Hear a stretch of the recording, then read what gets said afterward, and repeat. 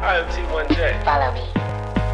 My thesis is, and pretty much always has been, that it's important to find ways to discuss and evaluate solutions to serious issues in a productive way. So what is tokenization, or tokenism, which is the word I will use because it's easier to say?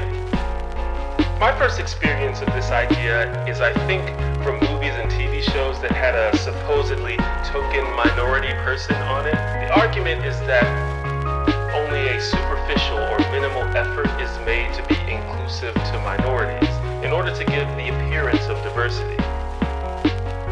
Firstly, if the claim is that diversity is the goal, you should see an ongoing and earnest pursuit of it.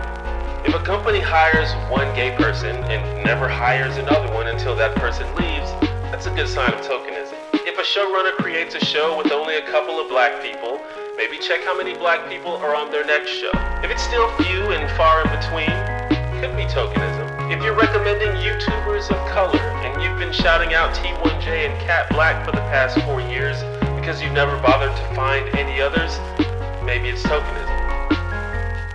The second thing you need to look for is equity.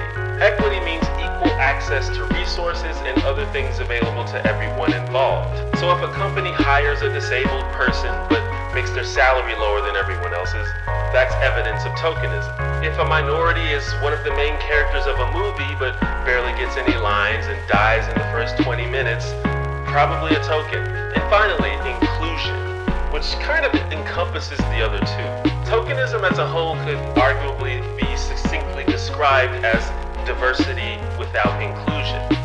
People from marginalized groups should feel just as important and just as valued as anyone else involved, and should be treated as individual human beings and not representatives of whatever group they happen to be in. If you tell everyone about your awesome good friend who's transgender, but never actually invite them to hang out like you would your other friends, that's probably tokenism. This is why minorities can often feel tokenized even when they're being promoted and given opportunities. So if you want to signal boost or endorse people from these groups, find a way to do so that's inclusive and not otherizing. That's just me though. What do you think?